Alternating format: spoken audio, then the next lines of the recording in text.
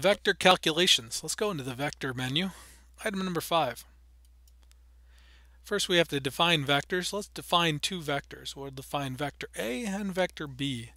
Start with A. Select a dimension. We'll stay with a two-dimensional vector. This vector will have components of 5 and 10, or 9, I'm sorry. And we'll define a second vector. So we'll define a vector B, also two-dimensional. We'll go from 6 to -4. Alright, let's see what we can do with those vectors. We'll go into options. We've already defined the vectors. We can edit the vectors. We're going to do some vector calculations, and there's our universal constant. So let's go back to vector calculations. Let's do some addition of vectors. So we'll do vector 1, or vector A, plus vector B. Go into options, 4.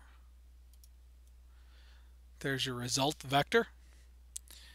Subtraction works the same way. Other options include, we can do the dot product of two vectors. So the dot product between vector A and vector B.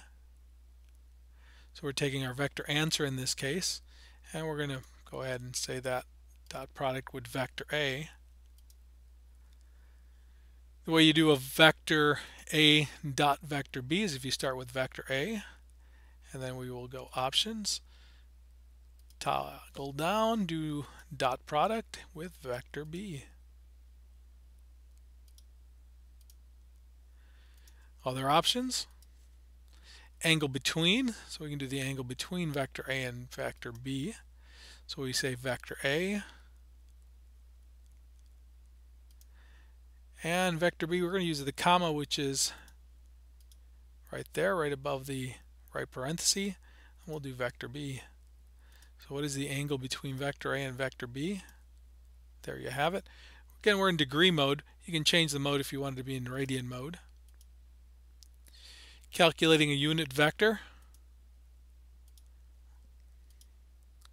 Unit vector for